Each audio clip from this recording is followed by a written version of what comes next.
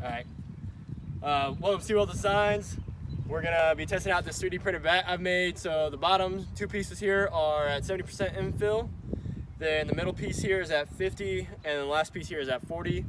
It's about 29 inches long, and the barrel at its biggest diameter is 2 1/4.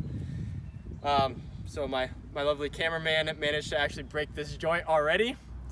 But this is where I kind of predicted, if anything, it was where it was gonna break. He also had the same feelings. We're gonna use the wiffle ball first, and then we're gonna take the tennis ball next, and then we'll go to an actual baseball. Gonna see if the bat itself holds up to hitting all of them, and then obviously seeing how far they go will also be interesting.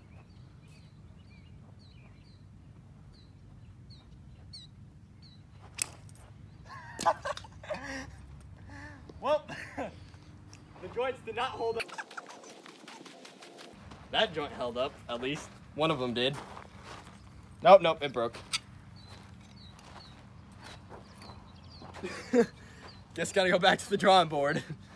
So earlier, the bat obviously broke right away.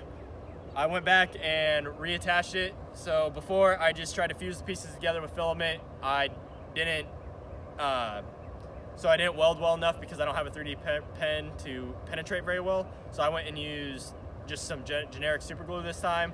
After research, I found that PLA and super glue actually work the best. So we're gonna try this again, and we're gonna start off with the wiffle ball.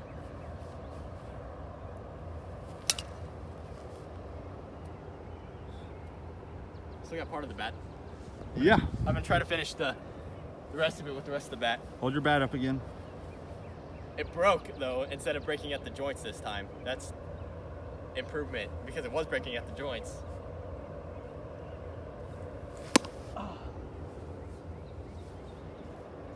So apparently 40% at the top is not good enough.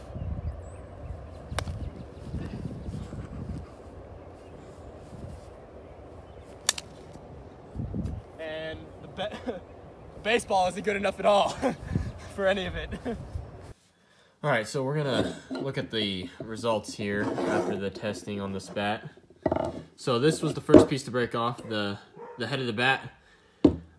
This broke off with the wiffle ball.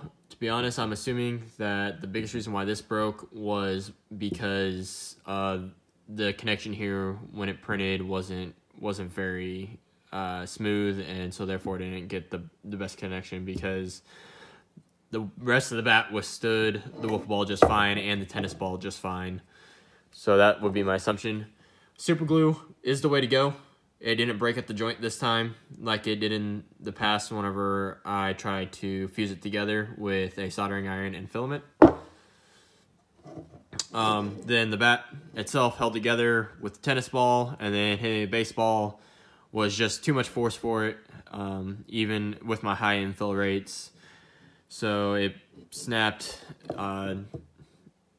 into 3 pieces total with the baseball, as this piece was already broken off.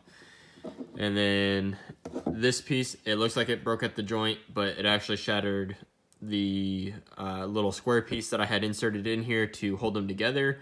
So that's really where it ended up breaking all together.